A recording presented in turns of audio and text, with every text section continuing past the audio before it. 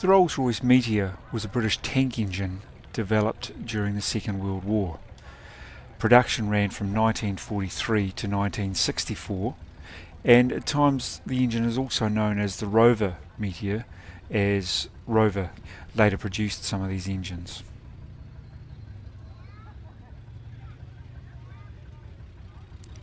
For use in tanks, the Merlin had its supercharger, reduction gear and other equipment removed from its camshaft, which greatly simplified its construction.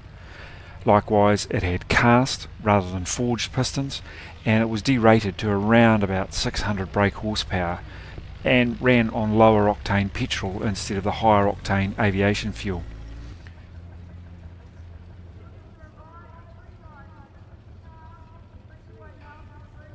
Additionally, because the weight saving wasn't so important for a tank engine, some of the Merlin's more expensive light alloy components were replaced with cheaper steel components in the Meteor.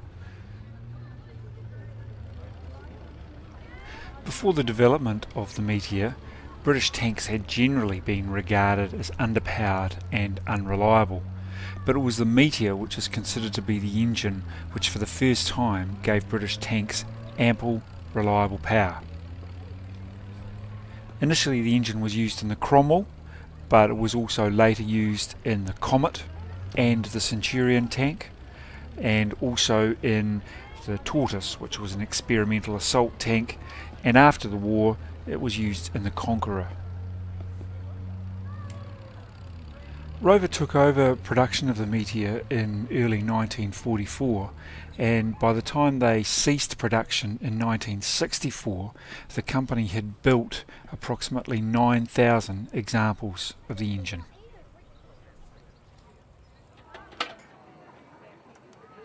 That's it? Yep.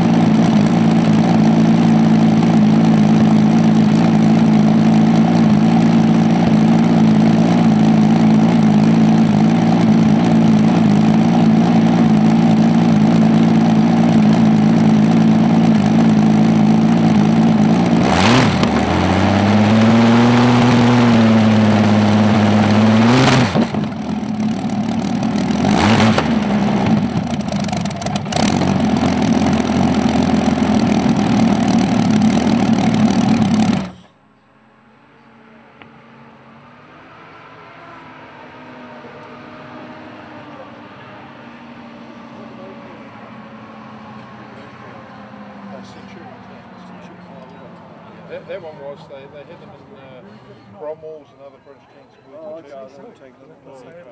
No, that's...